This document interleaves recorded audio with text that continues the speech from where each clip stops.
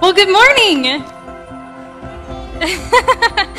I'm so excited because I love to teach from God's Word, and any chance I get to do it, it's my favorite, but it's extra my favorite today because I get to teach at the place where I worship. And I think there's just something really special about that. You guys are my family. Some of you don't know me. This might be the first time you've actually heard my name. You might have seen me before as the weird blonde girl walking around. There's a couple of us, so if you get us confused, blonde girls with glasses, there's about 3 of us. But I'm here. I'm so excited, and I'm also extra excited because my family is here today. So my mom and dad and brother are over there. And I grew up in Dallas, like you said. I went to Plano West High School, and woo, yeah, West Wolves. But after that, I just felt this burning desire in high school to teach God's Word. I remember one time in 10th grade, I was doodling and thinking about how I could write a Bible study connecting the character of God with different Disney princesses. And I was like, this is really weird. Most 10th graders aren't thinking about this, but I was. And in that moment, I really just felt God saying, hey, this is what I created you to do. This is what I want you to do for the rest of your life. And throughout my life, there were different moments in college or after school where I was like, okay, is this really what I wanted to do? But he just affirmed that over and over again, that I love getting to watch God's Word come to life and see what he does with it. Without further ado, we're going to be in Mark 5. And if you've been with us, Sam has been going through the book of John. And this is one story that's in Matthew, Mark, and Luke, but not in John. So I'm not stepping on his toes here. And this story is told every single time in a very specific way. It's the story of Jairus and the bleeding woman. And I know that there's a Jairus that's here, but we're not going to say Jairus, we're going to say Jairus. And this is Jairus, he's Jairus, there's a divide, but there might be a Freudian slip, so just forgive me for that, okay? But in this, we see it's a sandwich passage. Every single time the gospel teller tells the story of Jairus, and in the middle, we see the story of the bleeding woman. And then we go back to the story of Jairus. So what do we do with that? We know that the telling of this story is important. It being told in this sandwich fashion that God is trying to get something across to us. So it's something that we need to pay attention to. But let's go ahead and look at the story. Let's start in verses 21 through 24. And when Jesus had crossed again in the boat to the other side, a great crowd gathered about him, and he was beside the sea. Then came one of the rulers of the synagogue, Jairus by name, and seeing him, he fell at his feet and implored him earnestly, saying, my little daughter is at the point of death. Come and lay your hands on her, so that she may be made well and live. And he went with him. Okay, so before this passage, Jesus was on the other side of the Sea of Galilee, and does anyone know what he was doing before this? He was healing the demoniac. So if you remember the crazy story where the guy is possessed by a legion of demons, and he casts them out, and they go into pigs, and the pigs fall off the side of a cliff. It's a really weird story. You should read it. But this is what we're coming from. So these people saw Jesus exorcise a legion of demons and them go inside pigs and then fall off the face of a cliff. And they said, hey, Jesus, thanks for that, but no thanks. Can you go now? What you're doing is really weird and we are freaked out. And Jesus is like, I just healed this guy of demons. He's thanking you. And they're like, no. But like, that's crazy, so please leave. So they push him out.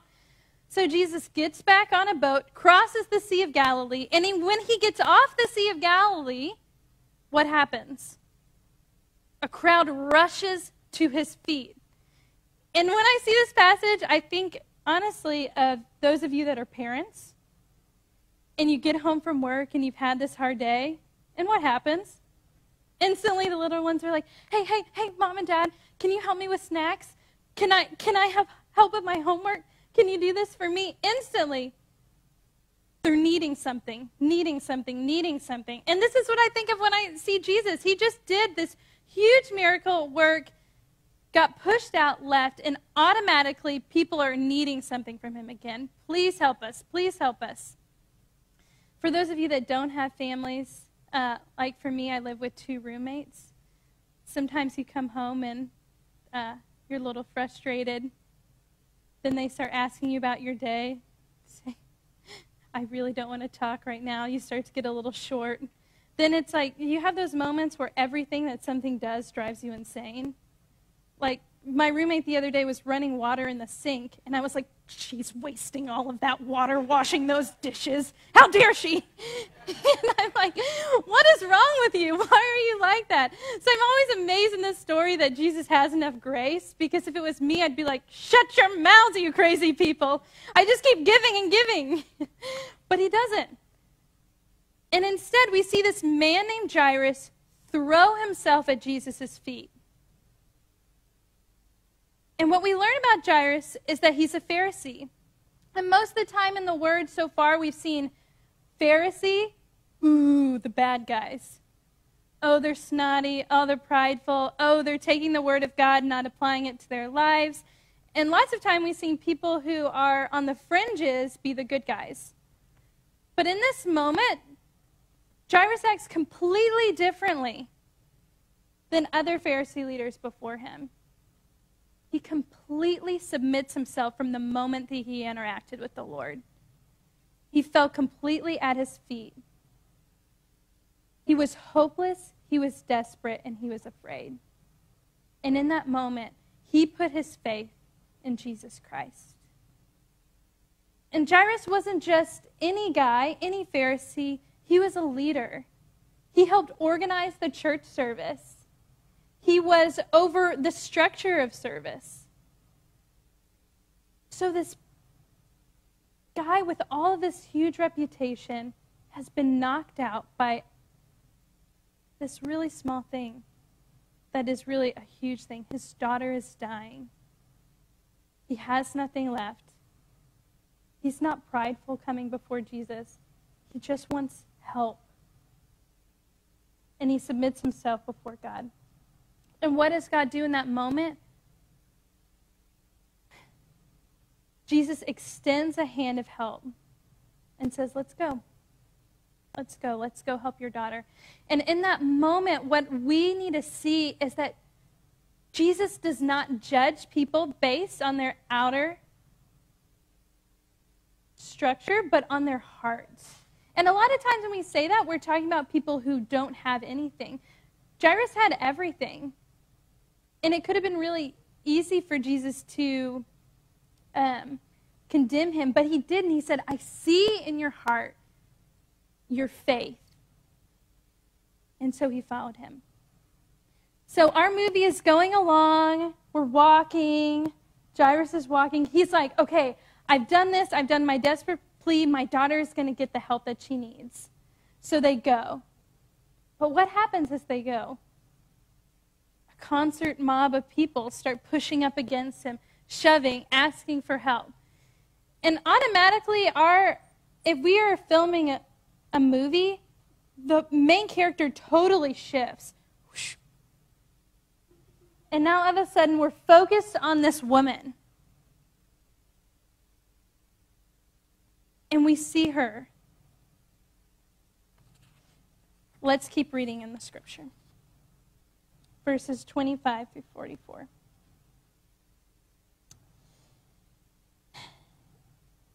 Plus a little bonus. And a great crowd followed him and thronged about him. And there was a woman who had a discharge of blood for 12 years, and who had suffered much under many physicians, and had spent all that she had, and was no better, but rather grew worse. She had heard the reports about Jesus, and came up behind him in the crowd and touched his garments. For she said, if I touch even his garments, I will be made well. And immediately the flow of blood dried up, and she felt in her body that she was healed of her disease. And Jesus, perceiving in himself that power had gone out from him, immediately turned about in the crowd and said, "Who touched my garment?" And his disciples said to him, "You see the crowd pressing around you, and you say, 'Who touched me?'" And he looked around to see who had done it.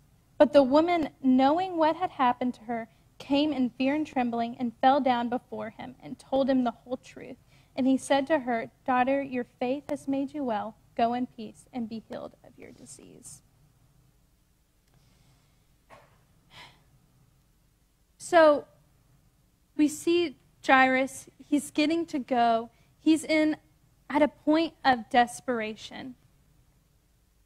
I don't have kids, so I don't know what Jairus is thinking, what he's going through. But in this situation, I've actually been the daughter. So when I was born with a lot of medical problems. Immediately after my mom gave birth to me, they rushed me off and started running tests. And for about 8 years of my life, I was back and forth, in and out of the hospital, in and out of the doctor's office, trying to figure out what was wrong. I had all these different things, and nothing was quite matching up. And the older I get, the more I sympathize with my parents as I watch my friends and other people have kids, this helplessness. This thing that you love most in the world, that you would do anything for, is hurting. And you don't know what to do. And there's nothing that you can do. And this is the angst that Jairus has right now. Like, this story should be vibrating for us. Jairus is saying, "I have to go. My daughter is dying. I found the solution. Please help me." But what happens? He's put on pause. And in that moment, Jairus is forced to wait. At the moment in his life when it is hardest to wait, God says, "Hold on." Why? Why? Jairus could have, he said, "If you just touch my daughter, she'll be healed." Jesus is all-powerful. He could have just snapped his fingers and the daughter would have been healed. But no, Jesus wants to teach Jairus something. In this point of angst, in this point of most need, he says, wait here. Hold on. So let's shift over to the bleeding woman. Who is this woman? Well, we know a few things about her. One, she had an issue of blood, which she was continuously bleeding for 12 years, which, ladies in the audience, I don't even need to emphasize how crazy that would be. And men, hopefully, if you're married, you realize that that also would be very painful and awful. But it wasn't just physically that she was bleeding, right? And just all of that, just there was probably smell associated. There was a lot of just maintenance and hard things. But because she bled, she was seen as unclean. She was ostracized. She couldn't be a part of temple worship. She couldn't come here and worship today. Anyone that she touched would be made unclean. That means she didn't touch anyone for 12 years. Or else they'd have to go through this intense ritual. Can you imagine that? Can you fathom that?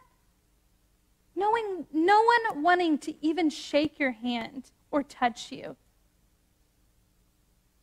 Not only that, she was taken away from emotional community, people to care for her.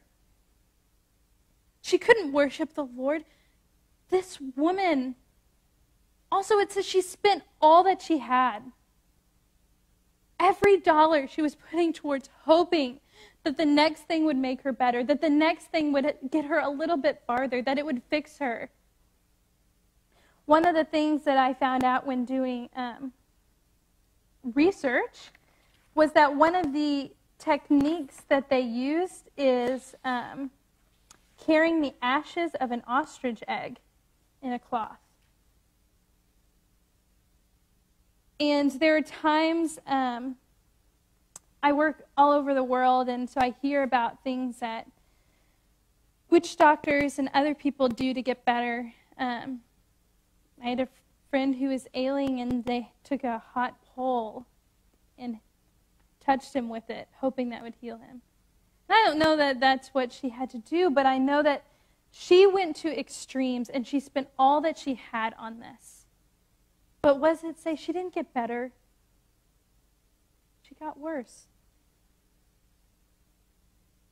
This woman was at the end of herself. She didn't have anything to give the Lord. But in her moment of deepest desperation, she finds her way to the crowd and in faith touches Jesus' cloak. She put her faith in him. I am so need to hear this. Because so oftentimes I feel like I have to come to God with something. But instead, Jesus is saying, you can come to me with your lack, with your emptiness, with your feeling like you're a carcass. If you have nothing to give, it's okay. Jesus wants him to come to you anyways. You know, so often we clean ourselves up for the Lord, when all he wants is for us to come to him in our brokenness. We don't need to be anything other than where we're at. You know, preparing for this sermon, I was praying and I was like, God, I don't feel like the most spiritual that I've been. I don't feel like I'm at the place in my life where we're closest. In fact, there's some days where I feel so far away from you. But I look at this bleeding woman and I see that God doesn't require that of me. What he requires is faith. That when I feel like I have nothing to give, I keep coming back to him over and over and over again. And that's what he wants. That's what he cares about. What I love about this story, too, is often Jesus heals people after they have given a declaration of faith. So you've seen oftentimes he says, you know, do you have faith? Do you believe? But not here. This woman is healed before she says a word. Did y'all notice that? From the moment that she touched his garment, she was completely healed, meaning she could have snuck away and been good. Jesus gave her this healing before the interaction, which is a gift of love and care. And also, by touching his garment, she runs a risk. Because what happens, most of the time when she touches someone, they become unclean. But what happens here is Jesus is so powerful, his cleanliness is so powerful that instead of making him dirty, he makes her clean. By a single touch, she becomes clean. He is powerful even over our mistakes, our uncleanliness. God is more powerful than our messed up lives and hearts, and it's okay. His cleanliness is enough. He gives it and he spreads it on us. And I need that. I need that.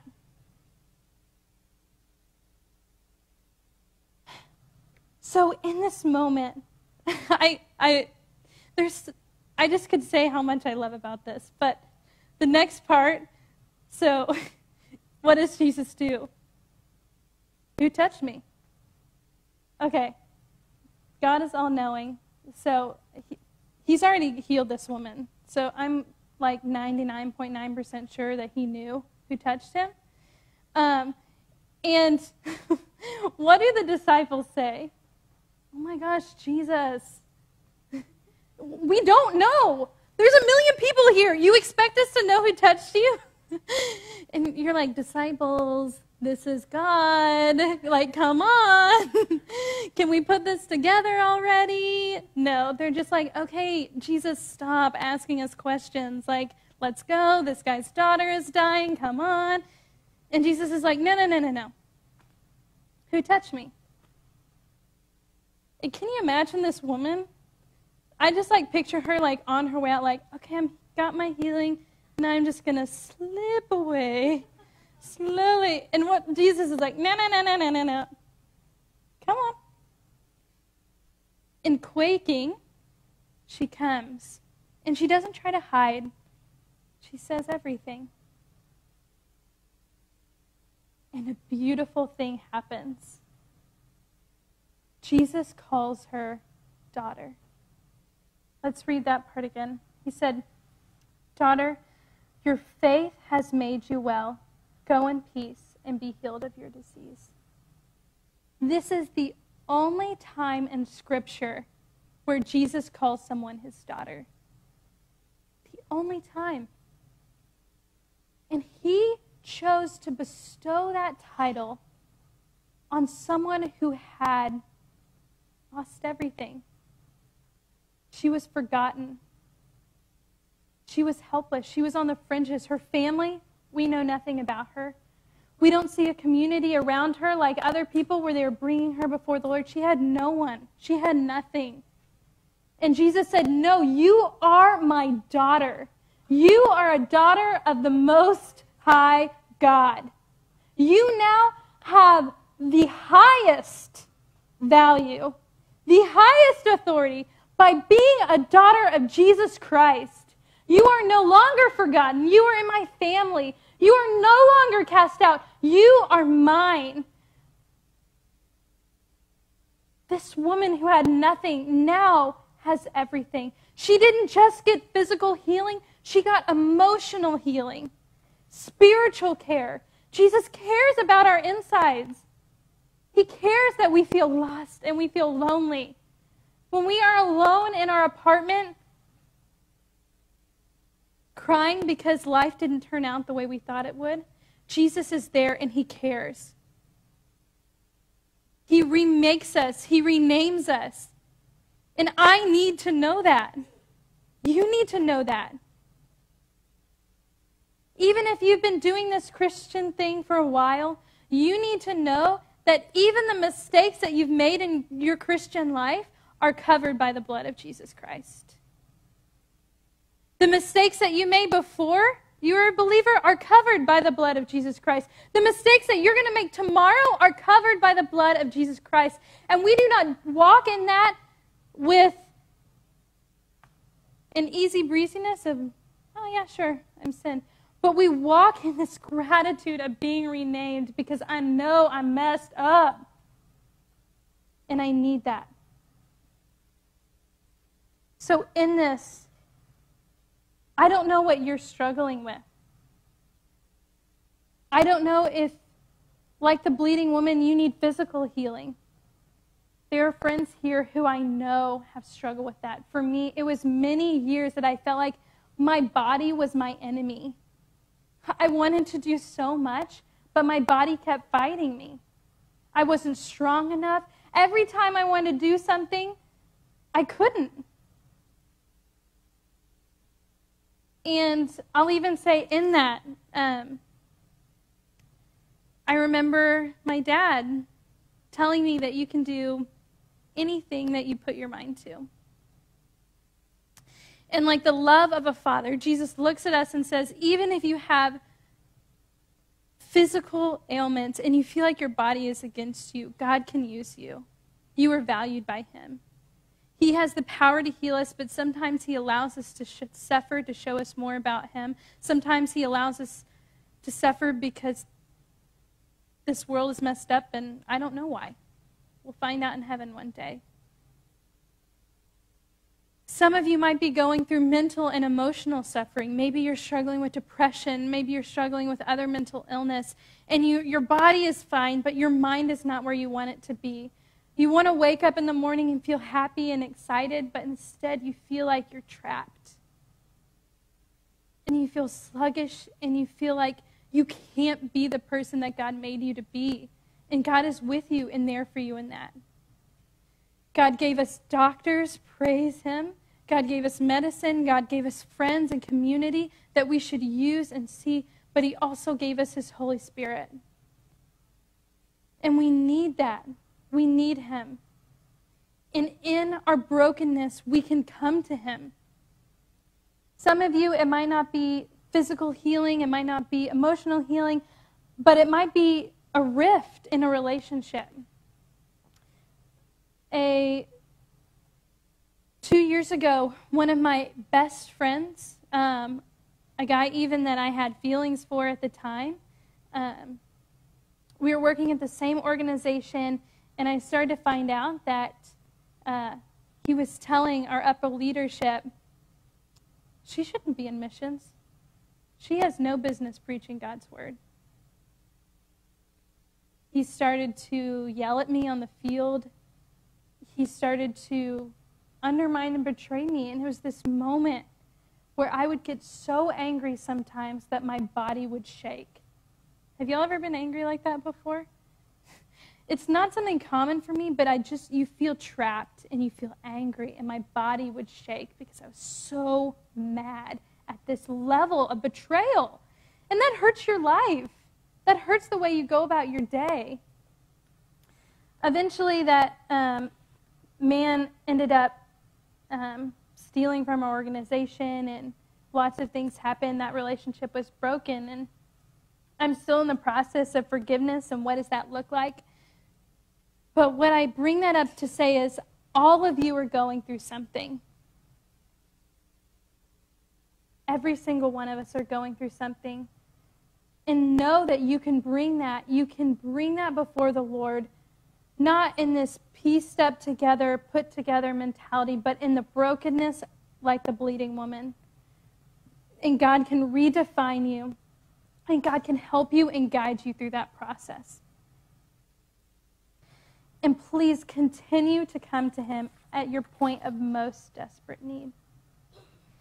And God will be with you in every step of that hurting. So, we've had this moment, and it feels like this should be the climax of the sermon, right? And then I'm like, and God loves you, and then let's pray together and take communion. No, we're not done. Don't go to sleep. We still got Jairus over here, and he's waiting, and he's anxious, and I don't know. He's, in my mind, this is my Jairus, he's bouncing up and down, and he's waiting, and he's saying, okay, we have all this tense energy, and he's waiting, he says, my daughter's dying. Okay, Jesus, it's so great that you're healing that bleeding woman, woo, but let's go. Let's go. But what happens? Let's look at Scripture. Verse 35. While he was still speaking, there came from the ruler's home someone and said, your daughter is dead. Why trouble the teacher any further? But overhearing what they said, Jesus said to the ruler of the synagogue, do not fear, only believe. And he allowed no one to follow him except Peter, James, and John, and John, the brother of James. They came to the house of the ruler of the synagogue, and Jesus saw a commotion, people weeping and wailing loudly. And when he had entered, he said to them, why are you making a commotion and weeping? The child is not dead, but sleeping. And they laughed at him, but he put them all outside and took the child's father and mother and those who were with him and went where the child was. Taking her by the hand, he said to her, Talitha cum, which means, little girl, I say to you, arise. And immediately the girl got up and began walking, for she was 12 years of age. And they were immediately overcome in amazement. And he strictly charged them no one should know this, and told them to give her something to eat. So Jairus is waiting there, waiting anxiously, and what happens? The worst happens. Someone comes to him and says, hey, don't bother the teacher anymore. Your daughter has died. So this act that Jesus did of running towards Jesus was for nothing. His daughter died. But what is Jesus' response? Believe. Believe. Now, I know we're in the audience like, oh yeah, like Jesus could do that. He could raise her from the dead. Okay, at this time, Jesus wasn't raising a ton of people from the dead. This wasn't like a logical next step. He was just like, okay, believe. So they went, and I'm sure if you're Jairus, in your mind, you're like, well, could we not have done the bleeding woman later? But okay, whatever, you're Jesus, so let's go. So they get to the house, and they see this crowd of mourning people, and especially as someone that grew up in Dallas, this crowd of mourners is really weird for me. I didn't ever really get it. Especially, like, I feel like at our funerals, everyone's really quiet. But I do ministry in Mozambique, and when I was there was, unfortunately, a woman whose daughter had passed away. And when I came up to the house, everyone of her family in the community were outside and inside the house. And this was not a quiet affair, but wailing, loud, loud wailing. And when I came in to pray with the woman, she literally threw her body on me and held on to me like a child. And I was carrying her as she wept and just fell to the ground. And this kind of public mourning is more similar to what we see in the Word of just this distraught and this care, and it shows a value of that life. So these people are weeping, not knowing what's going on. And Jesus says, okay, come on, let's go. And he takes in Peter, James, and John.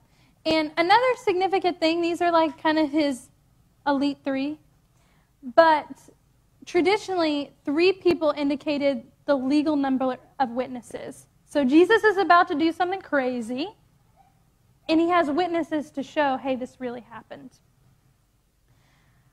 So we get there. He's wailing, and we see this daughter. He extends his hand, and I love that act of vulnerability, to hold her hand. And if you remember, Jairus in the beginning said, if you only touch my daughter, she'll be well. And not only that, but this girl is 12 years old, and the woman with the issue of blood had been suffering for how long? 12 years. This beautiful parallel. These 2 women. What does he say to her? He says, little girl, arise. And boom, she's awake. She's awake. And this daughter is healed and raised from the dead. And so, this journey that Jairus has been on, he had a plan. He was going to go, his daughter was going to receive healing, and things were going to get better. But that's not what happened. Instead, something even better happened. He got to see that Jesus Christ not only has power over sickness, he has power over death, power over the grave. This is now an event that foreshadows the resurrection of Christ. This is amazing. And in this, Jairus went on a journey to see what God did. Jairus got to see God do something different than he planned. And I need to know that God's plans are better than my plans. Because I have really good plans. They're awesome. I mean, when I was in college, I thought, I'm going to meet Mr. Right, cute guy, I could start describing what I thought, but, then y'all would all know my type and try to be setting me up, so I won't do that. But Mr. Right, and, then we'd have 2 kids, 3 kids, we'll even, maybe we'll adopt kids, and we'll be this, missional family. And not that there's anything wrong with that. It's awesome. And those of you in that stage of life, it is the best, and I want to be there someday. But God said, no, that's not what I have for you. And I was like, wait, it's so good. Like, I can evangelize, and I can, like, take kids to the park, and then we'll be like, oh, my kid's playing with your kids. Have you heard about Jesus? And I was like, look, like, the gospel can be shared, and he said no, and I was like, okay. I'm like, can I have something else? And he was like, yeah, I want you to go to seminary. And I was like, okay, cool. I can do that. Because there's a lot of guys at seminary. So I was like, cool. We'll go to seminary. Yeah. We'll go there with the pastors. Everyone is wearing plaid and has a beard. And references really obscure commentaries, Andrew Doss. No. So it's awesome. And I was like, okay, here we go. This is it. We got this, God. We're going to do this. I'm going to work at a church. How cool is that? I'll work at a church. I'll get married. Then we'll start having the 2 kids, and I'll be preaching, and it'll be awesome. He says, no. I was like, no, but wait, it was so good. We had it. Like, we had it, God. Come on. He said, no, I want you to do missions. It's like, okay, that's fine. You know, I didn't even walk around my neighborhood as a kid. My mom still gets mad if I go to the grocery store after dark. But we're going to do missions. We're going to go to these areas of deep poverty. So I shouldn't even be bringing this up right now because my parents, it's triggering. But no, I'm just kidding. But yeah, so I'm going to do this, and it's going to be great. And, you know, maybe I'll meet someone like on the mission field. Wow, that's cool, right? And then I'll be like sharing the gospel with this person, and then like they'll come up beside me, and then all of a sudden we're sharing the gospel together, and then we look at each other and say, let's get married. And I'm like, oh, cool, God. That's amazing. But he keeps changing it every time. But throughout my life, what I've had to see is I would never be where I'm at today if it wasn't for the Lord. And sure, I want to get married someday. I'm not saying that I don't want to do that. I definitely want to do that. But I know I'm exactly where I'm supposed to be. That I'm doing what I was intended to do. I would never have put myself in this job, going to these countries, working with some of the greatest people on earth. But I am. And I would have never had that dream for myself. And I know a lot of you are in this season of transition of, God, what do you have for me? What does this look like? And I don't know what that is for you, but I know that we can trust him. And his plans are good, and his plans are better, and he is going to use you exactly where you're at. And so let the story of Jairus bring you hope.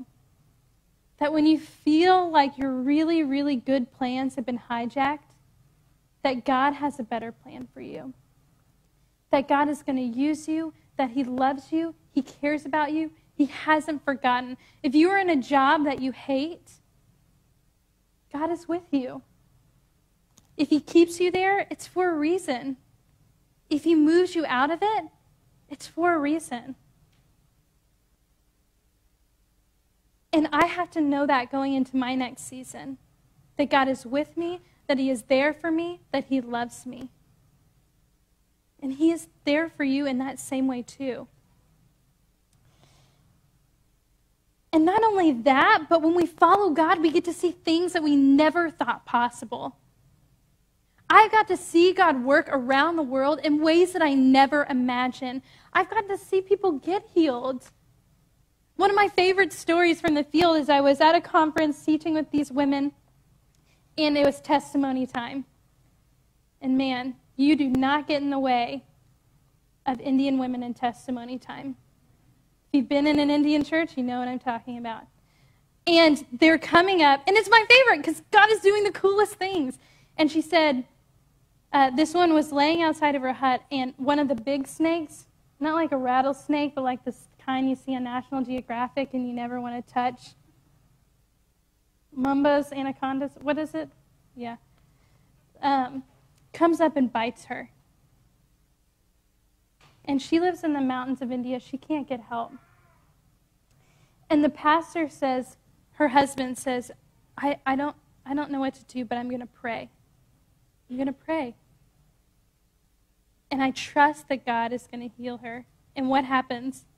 The snake venom exits her body and starts pouring out. I can't make that stuff up. And I'm not saying that it's going to happen to everyone. God has never done something like that to me. But what I need to know is that God is most powerful. God is most high. God is in charge of everything, and he can meet us where we're at, and he loves us. So, reviewing these two stories, we see two people who are complete opposites. We see a Pharisee. We see an outcast woman. We see a man. And we see a woman. We see someone who was in charge and had authority, and we saw someone who people didn't even want to touch or be around. But in that moment, in both situations, what does Jesus do? He looks at the inside of them and says, you have faith. Not only do you have faith, because it's not about how much faith we have. We can't make God do something. But your heart is broken before the Lord. And in that moment, he saw them and he cared for them. And he didn't just heal them physically, but he gave them a new identity. He did more. For the woman, he called her daughter. For the Jairus, he healed her. He didn't only heal her daughter. What did he do? He raised her from the dead. A foreshadowing of what was to come. So, just to reiterate, when I look at this story, I want us to see that we do not have to clean ourselves up for God. That we can come to him in brokenness and in our lack. Don't try to be more than you are.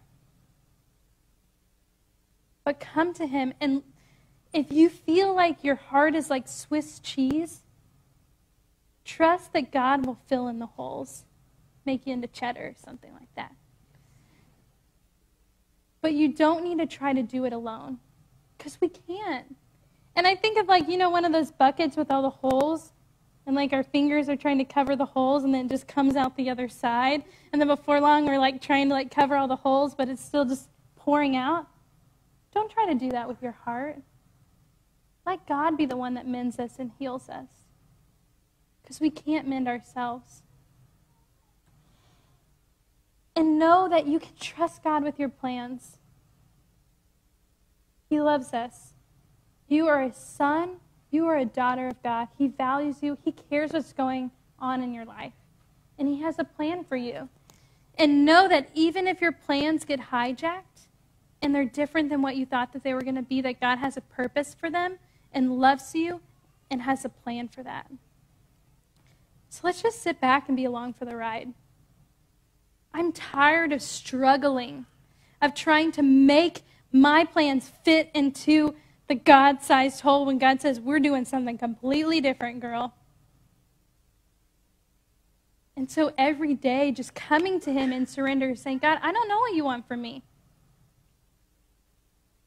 but I'm going to take one more step.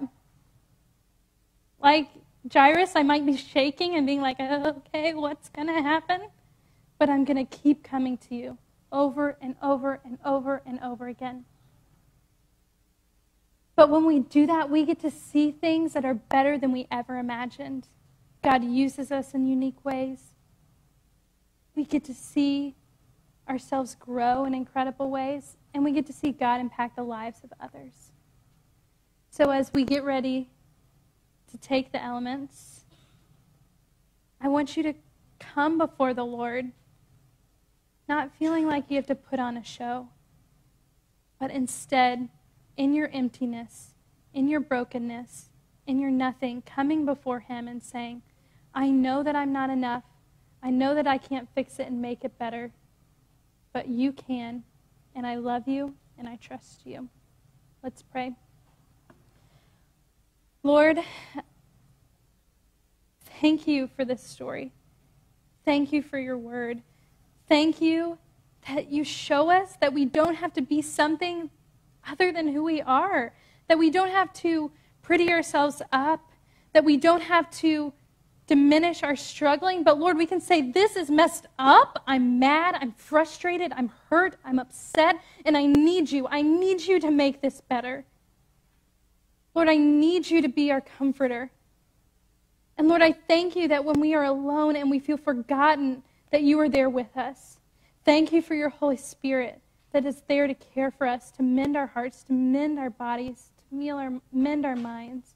Lord, I pray that each of us can keep coming to you over and over again, even when we feel like we have nothing to give, trusting that your Holy Spirit is more than enough. Lord, as we go into this week, let us surrender our plans to you. Surrender what we have, what we think is good, what we think is right, and to just walk a step at a time, guided by you, knowing that your plans are better anyways. And Lord, I just pray that in this church family that we can be a community for each other as we live our faith together, and that we can care for each other and lift each other up. We surrender our lives and our hearts to you.